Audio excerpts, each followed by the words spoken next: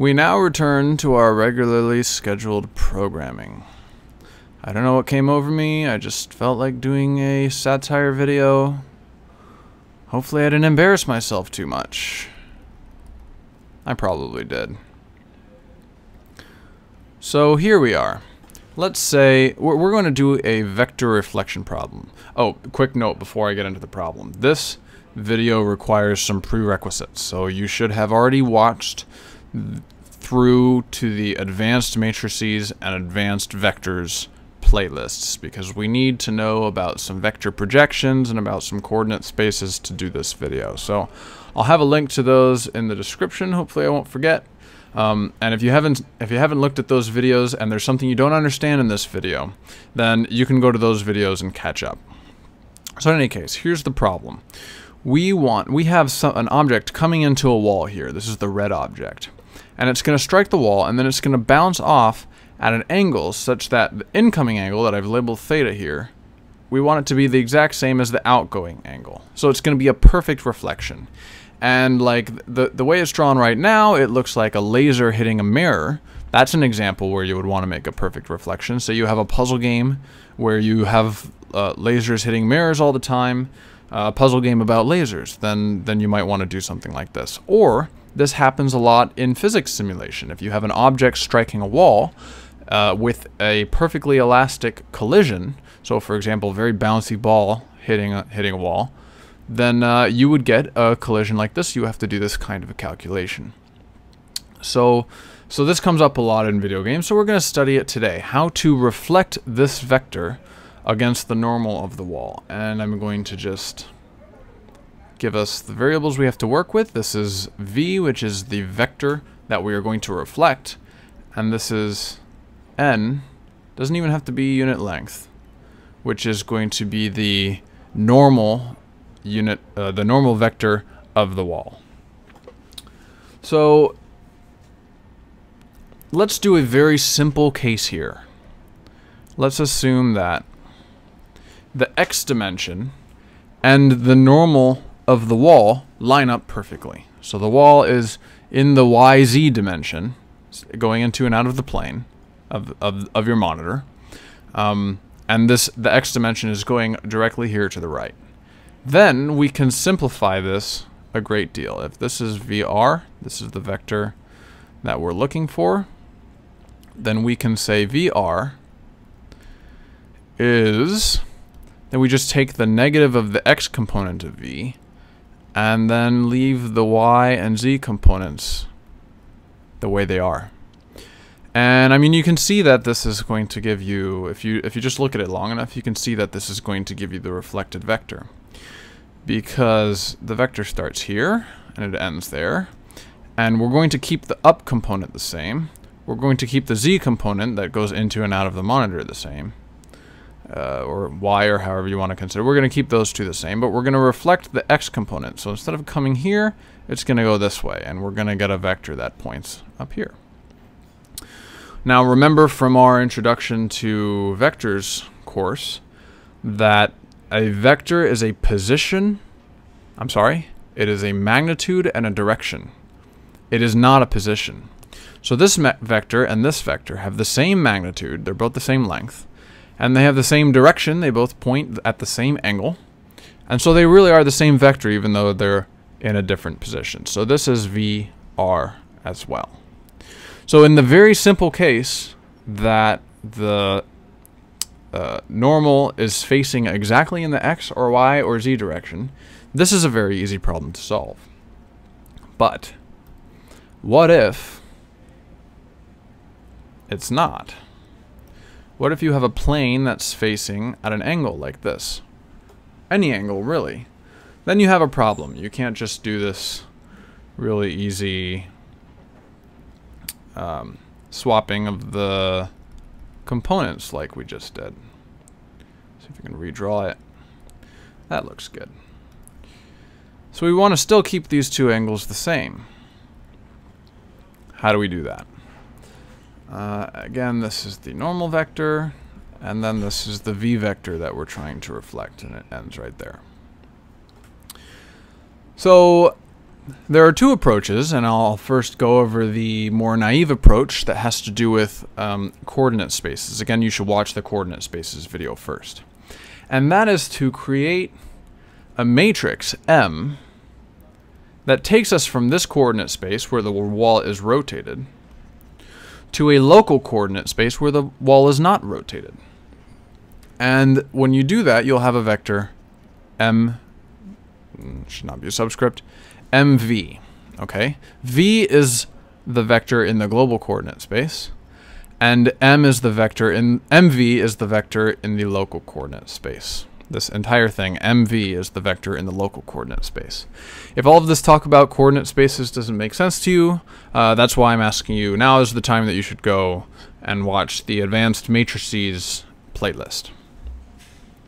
Okay, so then all we have to do is say, well, the negative x component of that, and then the y component, and then the z component, and we're going to build a vector same way we did before. Now we have this vector, and we're going to call that what can we call it? V star, something like that. Now we're just going to do this easy computation in the local space that where we already know how to do it, and then we have to convert it back to the global space. And we do that with this M inverse vector. So we just say, so now we know VR is going to be M inverse times this V star vector that we already calculated. So this is a great way to do it, except that it's not very satisfying to me because you have to construct this matrix, which we talked a little bit about how to do that in the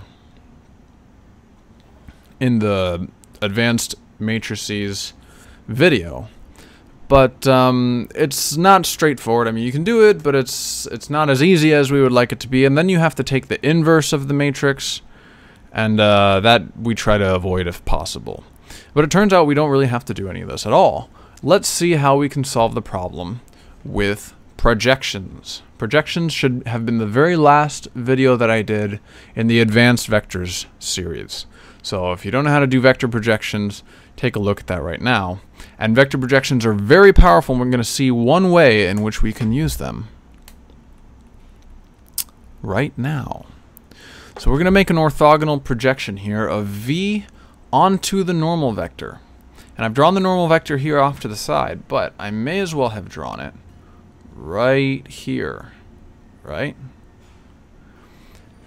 Because again, moving a vector doesn't change what vector it is. So I just drew it. I just stuck it right in there. Now we're going to take this orange vector, okay, and we're going to project it onto the normal vector. And what will we get? In purple, I will draw it very thickly here.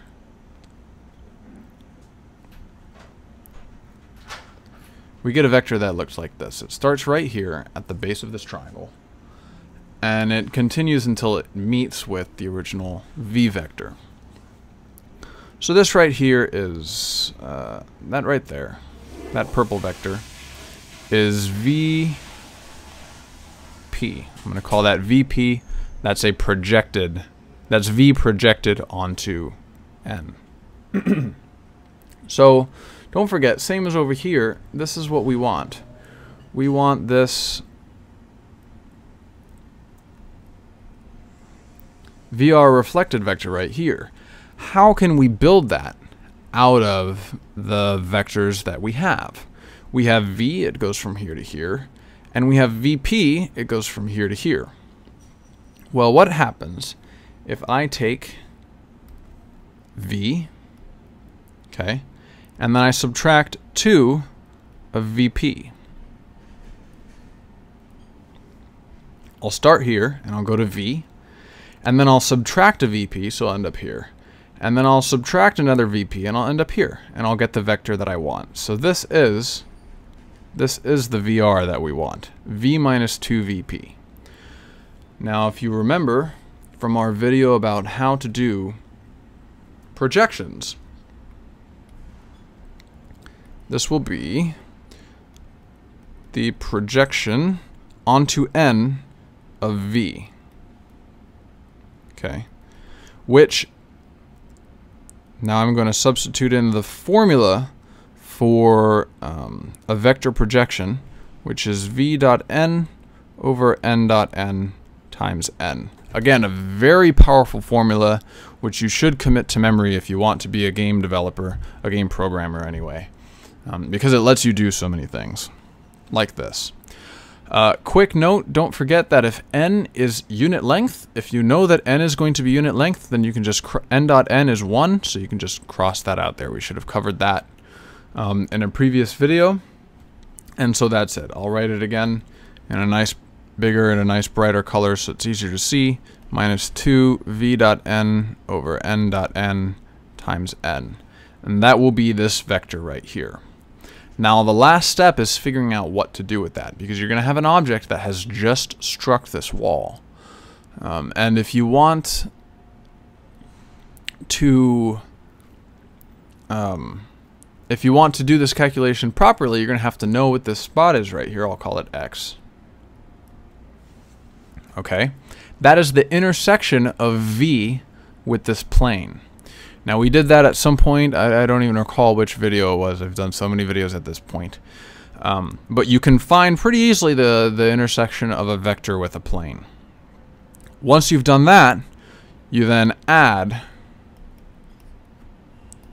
this junk right here to get the reflected vector in the new position of whatever it is that you have reflected off the wall. Okay, great. I'm not going to do a code section of this video yet because I'm having some logistical problems that I don't have time to sort through with the code section. I'll come back and do that later, although it is pretty straightforward, this formula, but I still would like to do a code section for you. I think we may or may not do one more video before we go on to the numerical analysis videos, which I'm very much looking forward to. So stay tuned for that. Thanks, you guys. See you next time.